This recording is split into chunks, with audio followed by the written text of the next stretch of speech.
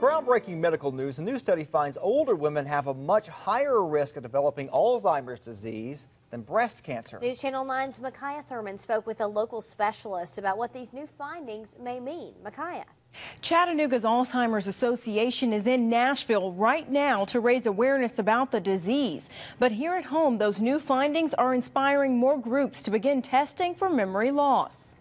Rhonda Atkins has worked in hospice care with Alzheimer's patients for 11 years, but she never thought the disease would hit so close to home. Right away I started to see the signs where we'd go to the grocery store and she'd buy bananas. We'd go 2 days later and she'd buy bananas, and we had bananas all over her apartment. Atkins says she began to notice signs of her 83-year-old mother's memory loss just after her father died. She lived about 60 miles away, and I started to go once a week to help her. Then I was twice a week, then 3 times a week, then 4 times a week, till I knew that it was starting to feel like my end of life. At the time, Atkins was working as an aide in an adult home, not thinking her work would become her life. I think I was in some denial. You know, I didn't want to really think that my mom had Alzheimer's, so I kind of would cover up with the neighbors and the family, and eventually I had to take her car away, which was very emotional for her, and I cried. After her mother's diagnosis, Atkins became more involved in research, working just next door to the Alzheimer's Association.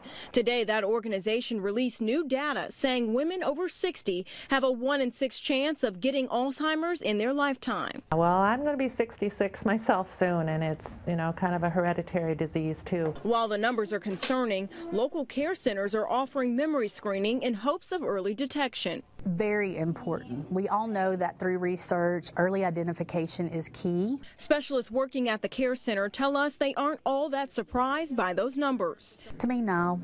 No, I don't know if we just haven't been identifying them before, or that we just have better diagnostic tools. With Alzheimer's more common amongst women than breast cancer, Atkins says one thing remains to be the most important. Advocacy, you know, speaking for the Alzheimer's patients and awareness for them.